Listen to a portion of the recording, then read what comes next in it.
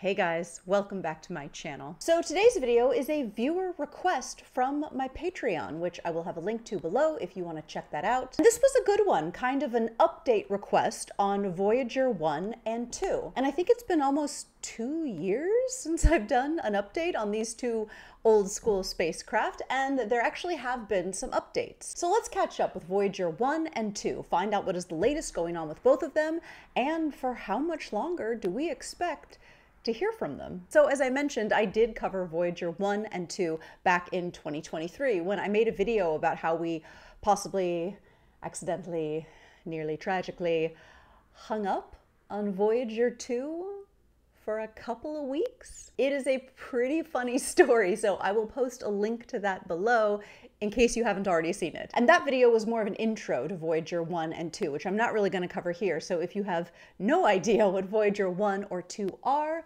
pause, go take a look at that video in the description, and then come back here for the update. But obviously, hanging up on either spacecraft is not a good idea because 40 plus years after they launched, we are still getting data back from Voyager 1 and 2. And this is extraordinary because both of these spacecraft are billions of miles away from us. That's right, billions.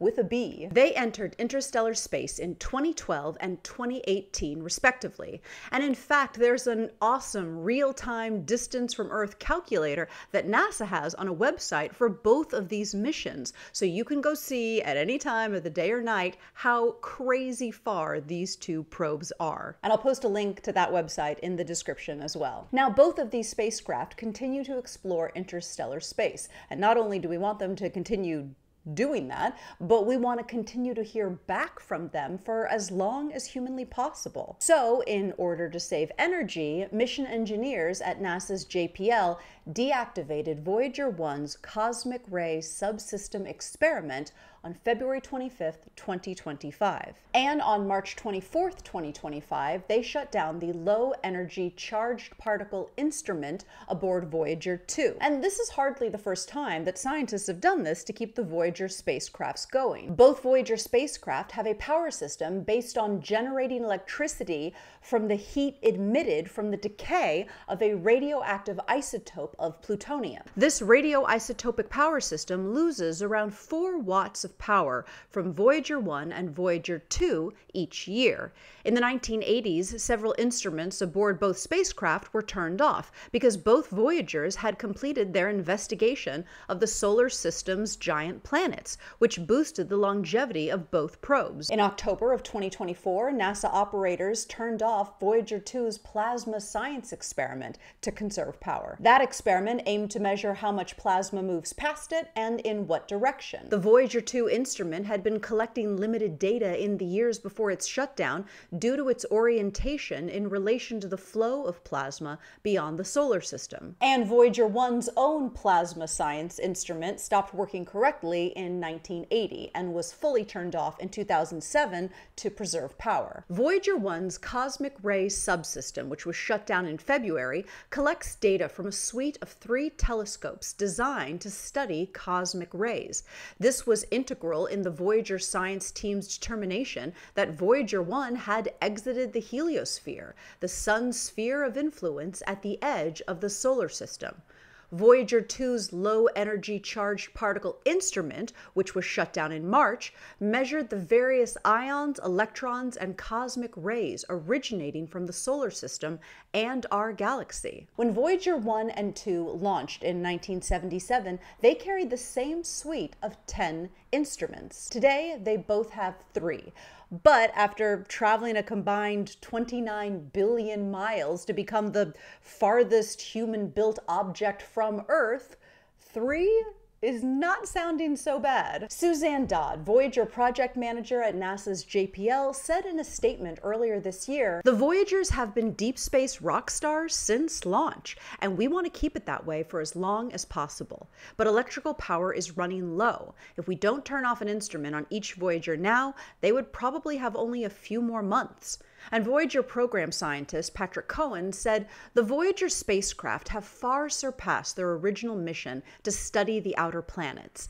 Every bit of additional data we have gathered since then is not only valuable bonus science for heliophysics, but also a testament to the exemplary engineering that has gone into the Voyagers, starting nearly 50 years ago and continuing to this day. The fact that the Voyager spacecraft are the only two human-made objects to reach interstellar space means that the data that they collect is unique. So the decision to switch off any instrument on either Voyager 1 or 2 isn't taken lightly. It is thought that shutting down these instruments on each spacecraft will probably give each craft another year before more instruments will have to be turned off. So as of now, it seems like both spacecraft will have 3 operational instruments throughout 2025, and then probably going down to 2 operational instruments in 2026. And it is hoped that Voyager 1 and 2 will eventually drop down to 1 operational instrument that hopefully will carry it into the 2030s, which at that point, both spacecraft will have been operating for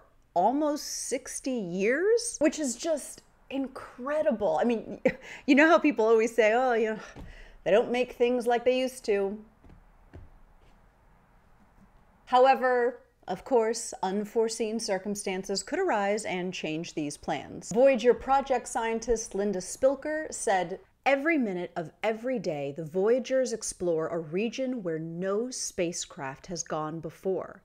That also means every day could be our last. But that day could also bring another interstellar revelation. So we're pulling out all the stops, doing what we can to make sure Voyagers 1 and 2 continue their trailblazing for the maximum time possible." Which I think is just an excellent attitude. I feel like I gotta put that over my desk. Continue your trailblazing for the maximum time possible. Yeah. And this whole update reminded me that I used to listen to this podcast like a million years ago called RadioLab. And I remember they did this episode called Space.